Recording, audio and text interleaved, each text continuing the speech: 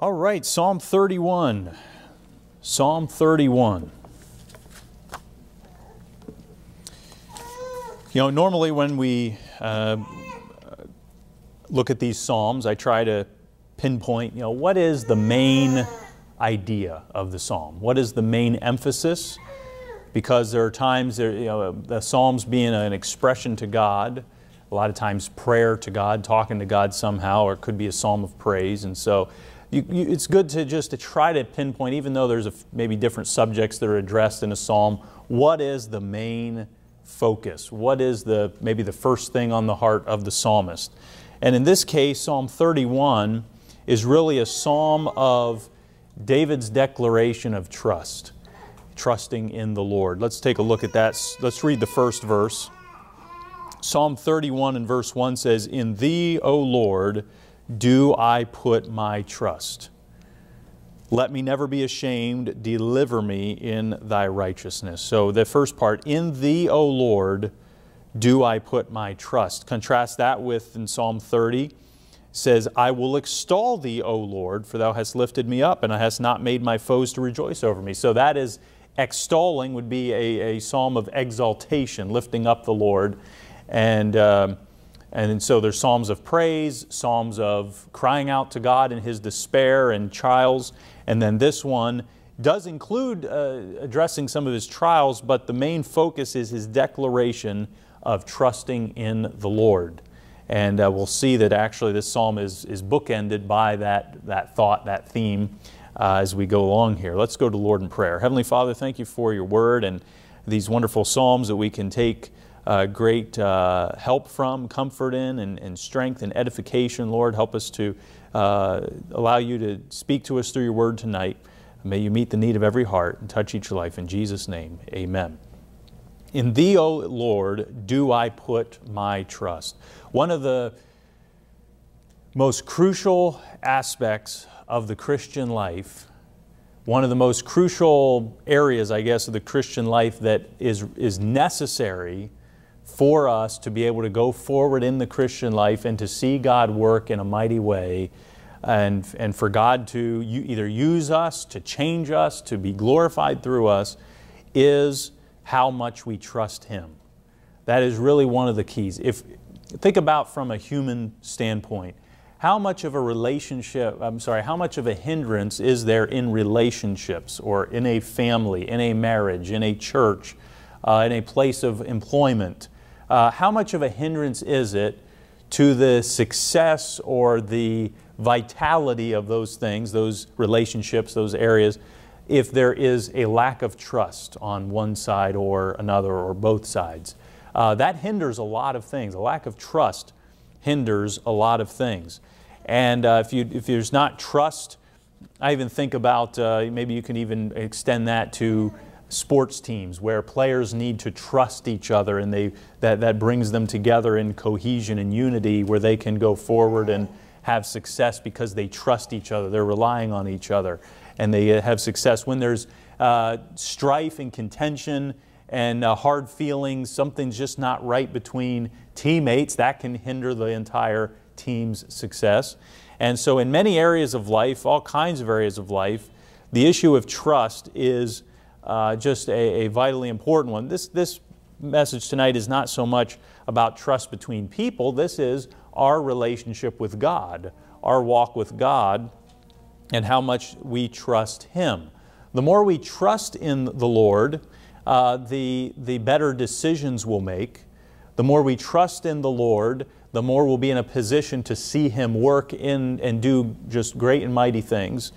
Because if we don't trust Him, that does affect decision making. That affects, I need to take a certain issue. Maybe a trial comes, maybe a challenge comes, maybe an important decision comes down the line, and we are tempted, I need to take this into my hands, because maybe there's a lack of trust in the Lord to give us wisdom or to work things out according to His will. And so this declaration of trust is very important. "In Thee, O Lord, do I put my trust. Let me never be ashamed. Deliver me in thy righteousness. So we're going to look at a few things here in the way that David was trusting the Lord. So first there's the declaration of trust, but then he trusts God for deliverance. David trusted God for deliverance. We've covered this in other Psalms where he's asking God, he's crying out to God for deliverance from his enemies and through his trials and afflictions. He's asking God for help, so this is nothing new. But here he's trusting in God for his deliverance. He says, deliver me in thy righteousness. Verse 2, bow down thine ear to me.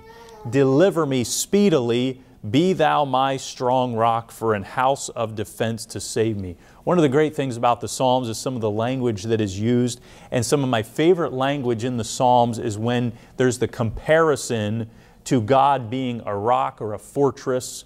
Here it says, be thou my strong rock, or here it says, a house of defense. So picture a castle, picture a strong area, picture a heavily guarded place, a well-fortified place. And that is the picture, that's what David was picturing and what he was comparing God to, that's who God is to him. He's saying, would you be this for me? Would you function as this for me? And that's just a great picture. He says in verse 3, for thou art my rock and my fortress. So that picture there again, the rock and the fortress. And we'll come back to the rest of the verse 3, but look at verse 4. Pull me out of the net that they have laid privily for me, for thou art my strength. So he's recognizing who God is to him, especially you're my strength, you're my rock, you're my fortress.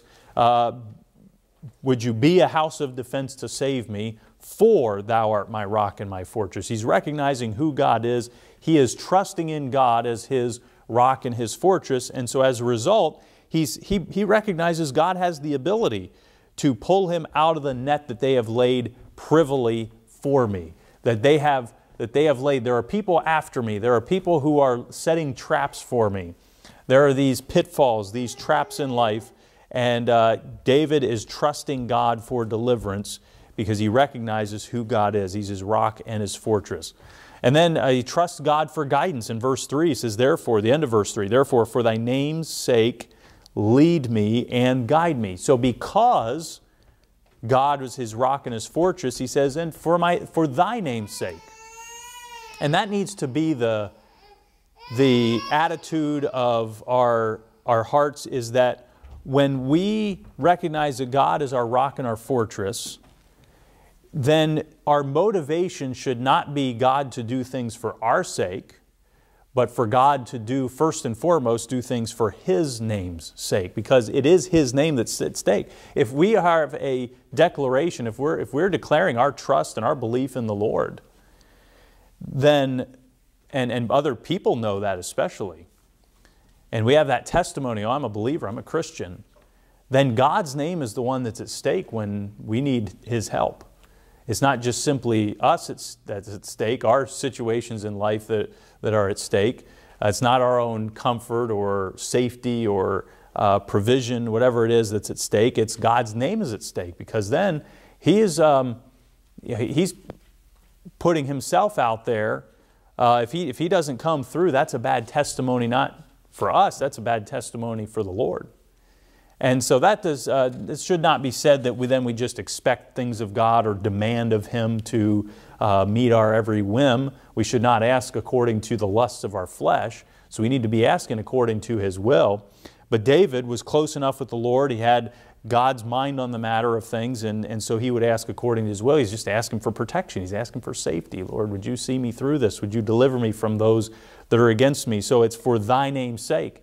And if we recognize that things are more for God's sake rather than our sakes, then that shifts our attention. It shifts it away from us and shifts it more onto what is going to give God more glory. And then we can trust him for guidance.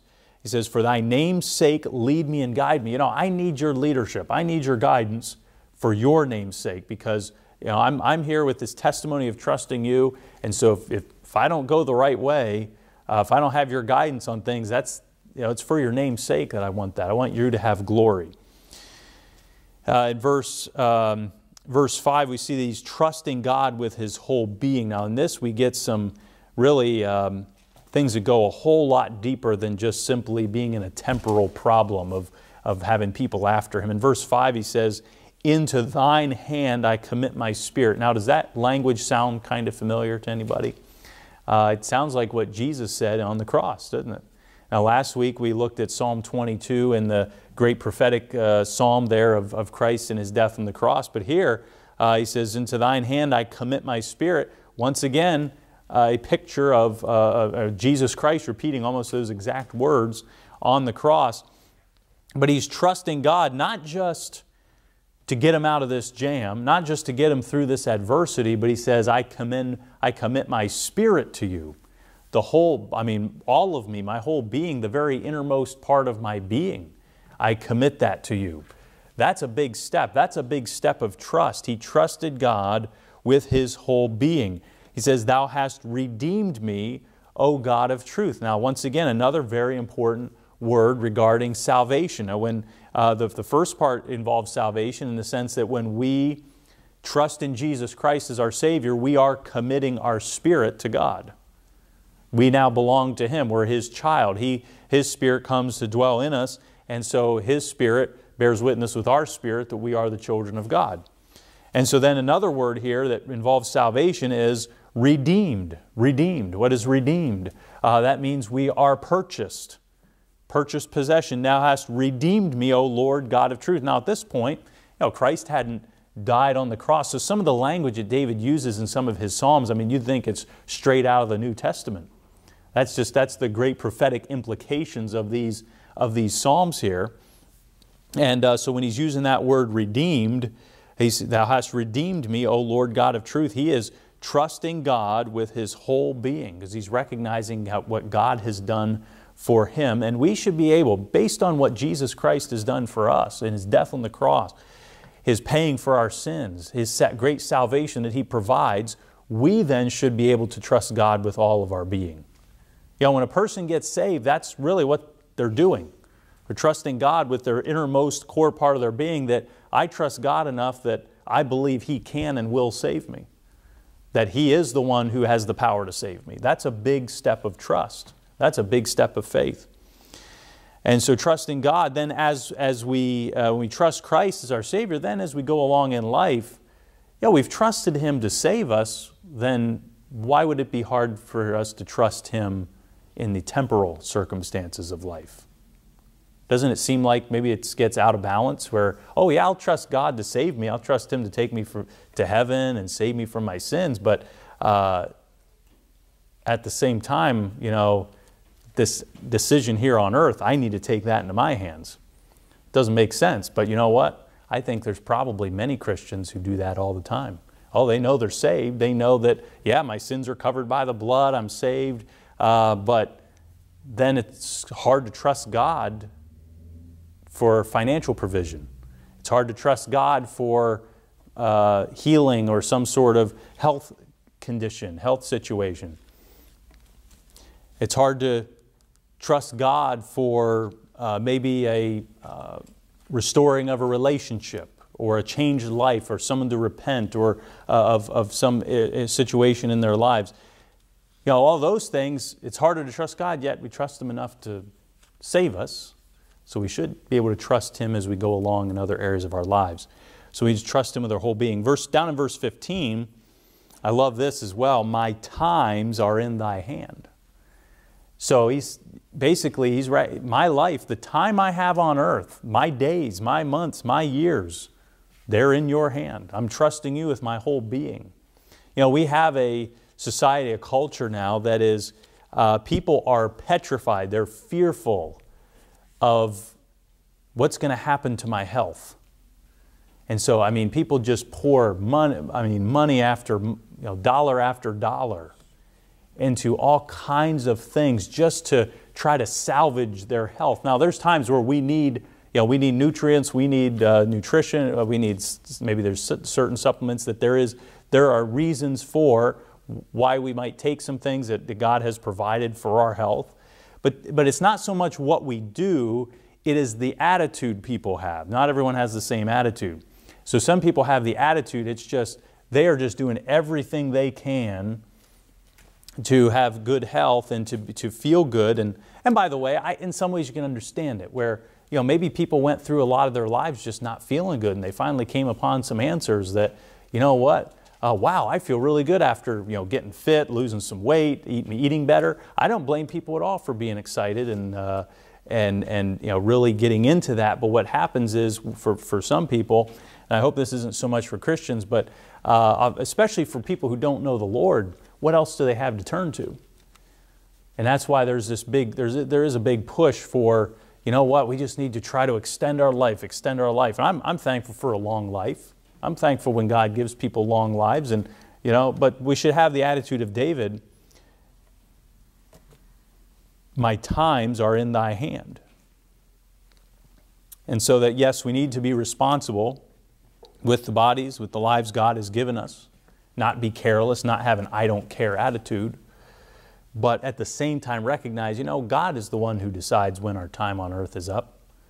And then here at the end of verse 15, he says, or in the middle of verse 15, he does give a request. My times are in thy hand. Deliver me from the hand of mine enemies and from them that persecute me. So he's recognizing, God, my times are in your hands, so please deliver me. You have the power to do this. You can do this. Deliver me from their hands. So he's trusting God with his whole being. Then we see a more lengthy section here, trusting God in adversity. In verse 6, go back to verse 6. I have hated them that regard lying vanities, but I trust in the Lord. I will be glad and rejoice in thy mercy, for thou hast considered my trouble. Thou hast known my soul in adversities, and hast not shut me up into the hand of the enemy. Thou hast set my feet in a large room. Have mercy upon me, O Lord, for I am in trouble. Mine eye is consumed with grief, yea, my soul in my belly. For my life is spent with grief, and my years with sighing.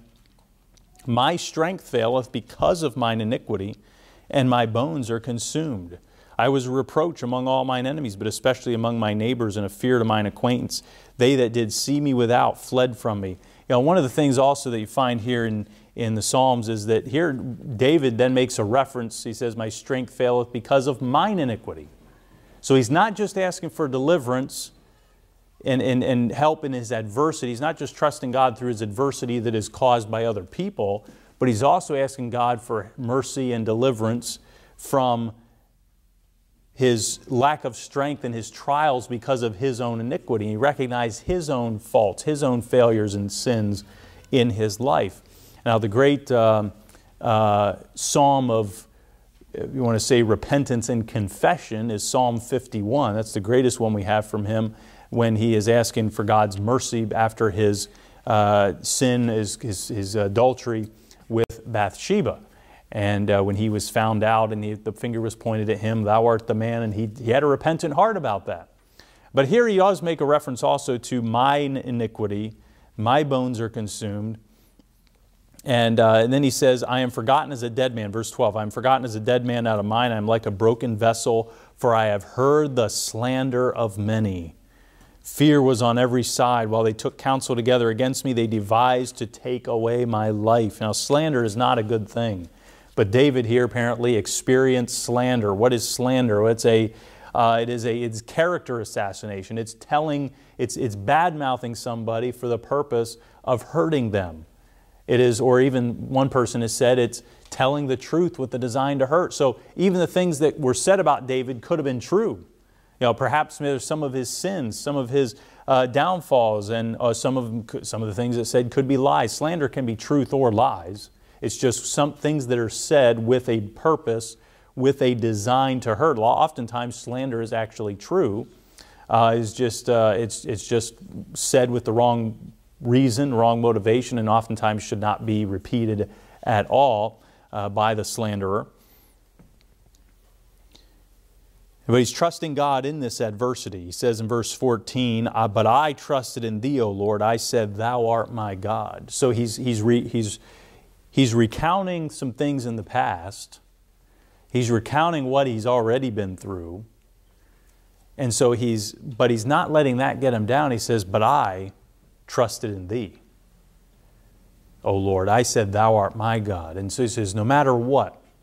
Now, why was it that David, even with his sins in his life, very glaring sins in his life, things we'd look at and say, wow, this person, he's not very good. Adultery, murder.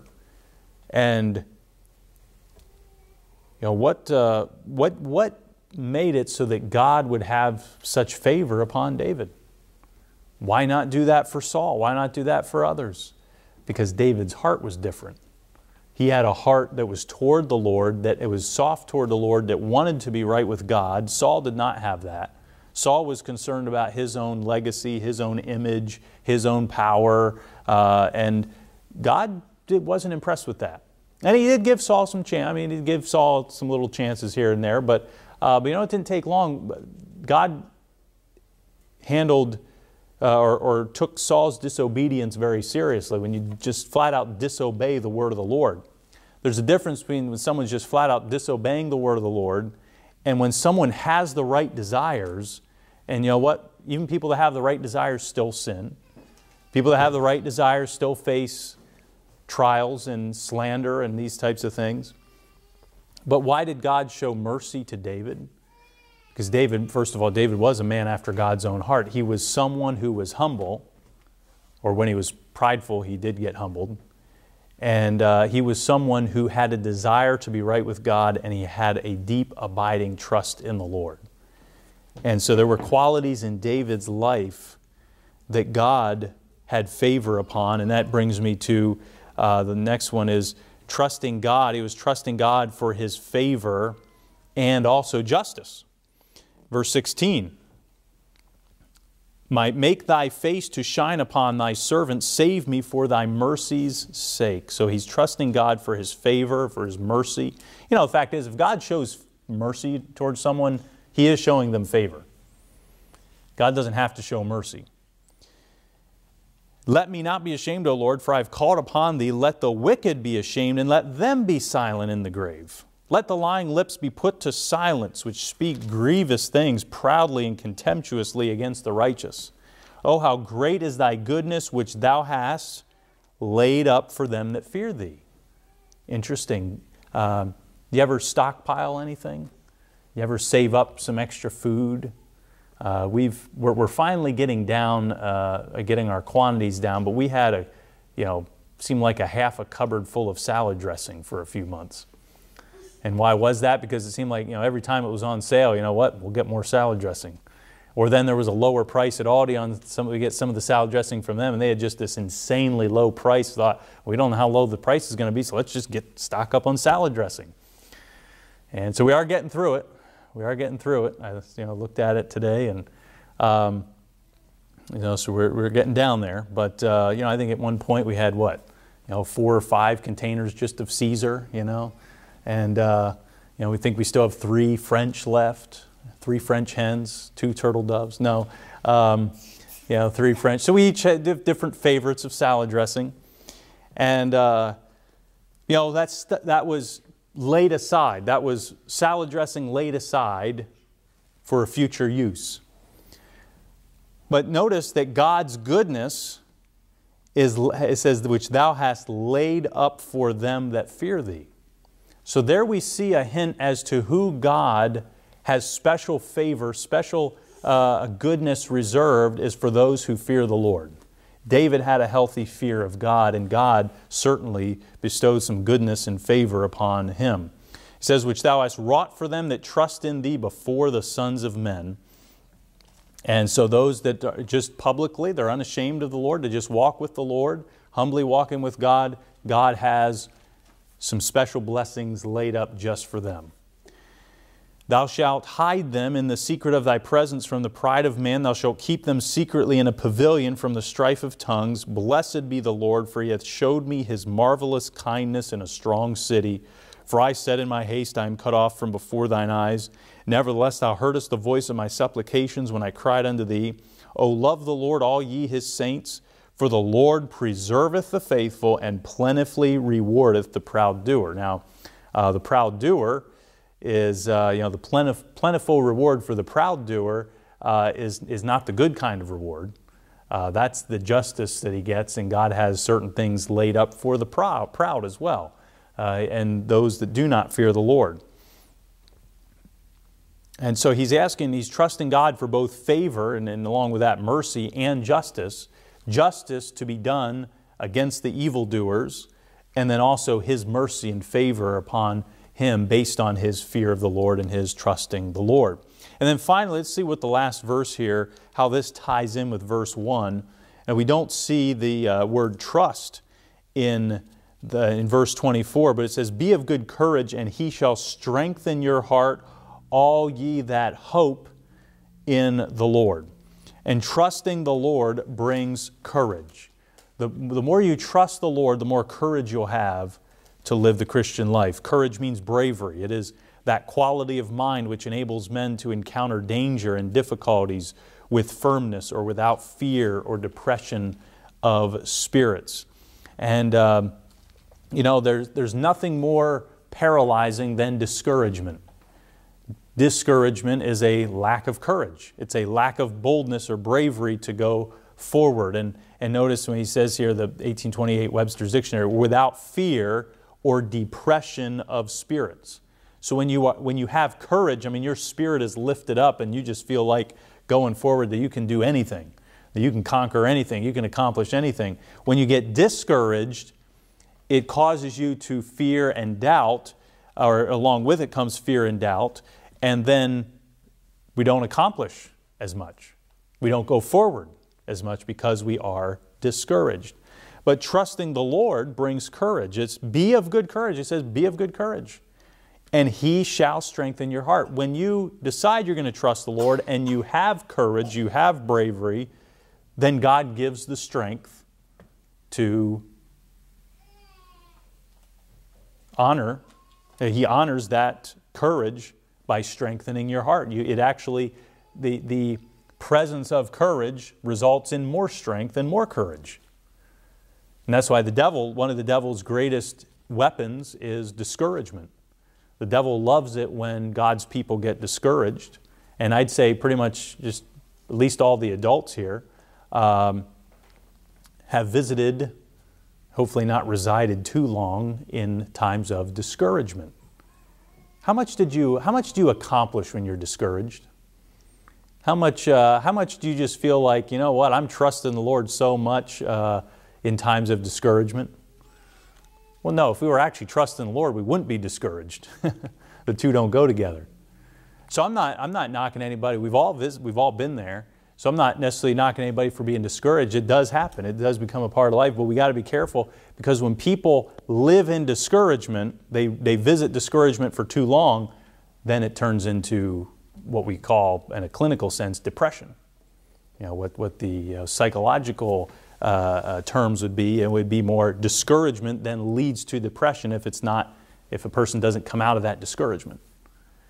And then once a person's in depression, then it's harder even to climb out of that, which is why we need to recognize the discouragement when it comes. And what should our response be? It should be of good courage, because trust the Lord, be of good courage, and He shall strengthen your heart.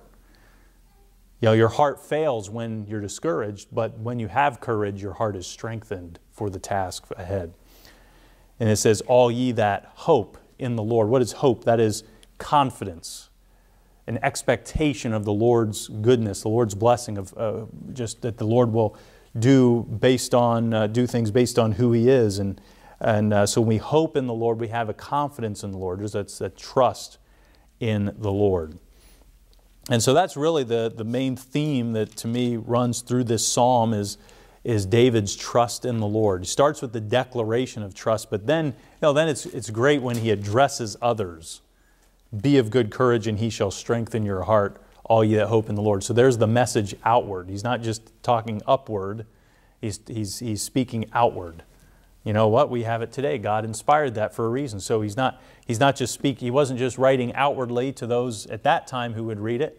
You know what? He's still speaking to us today through the written word. We still have Him speaking to us today. God speaking through David.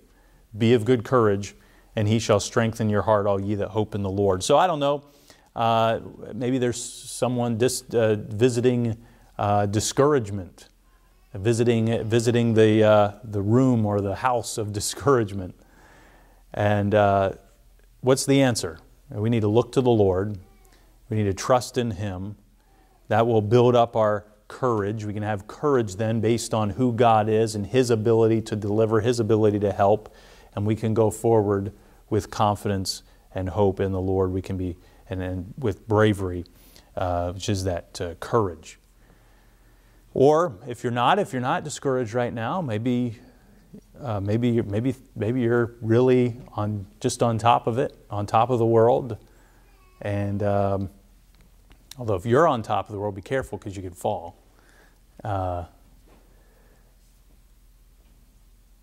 maybe you're not discouraged. Let's put it that way. Put it simply. Maybe you're not discouraged right now. Maybe circumstances are pretty good. There's no circumstances that are leading you to discouragement. There are times that discouragement comes based on what an anticipated future event or what will or will not happen. It's not always even what is the here and now. Sometimes it's looking ahead to the future and just doubting whether or not things are going to work out. Discouragement can even come from that. So whether or not you're discouraged right now, maybe you're not discouraged right now, you're probably going to need it sometime, need this psalm someday. Or if you're not discouraged now, you probably already have been discouraged in the past. And you need this psalm. But especially for the future, when we find ourselves visiting discouragement, let's remember Psalm 31 and the declaration of trust in the Lord and recognizing that God can strengthen our hearts, but we need to have courage and we need to hope in the Lord.